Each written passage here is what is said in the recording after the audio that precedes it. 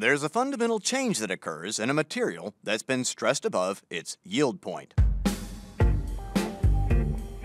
We've seen on the stress-strain diagram that there's a difference between elastic and plastic deformation. At the yield point, the atoms are not just stretched farther apart from each other, but they're actually pulled or pushed out of their position, and rows of atoms begin to slide past each other. In reality, this can happen even at low stresses, but it doesn't become measurable until it happens to many rows of atoms. The yield point occurs at the level of stress at which the transformation from elastic to plastic deformation becomes measurable.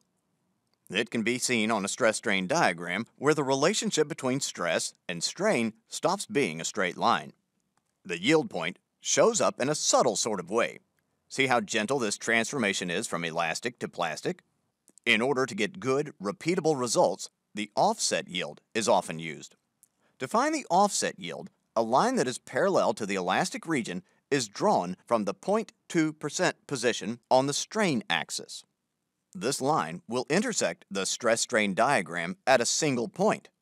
The height of this point on the stress axis is the offset yield strength.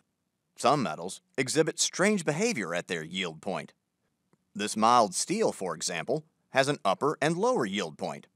As the specimen is pulled apart, there's a period of time when the part strains or stretches without building up any additional stress.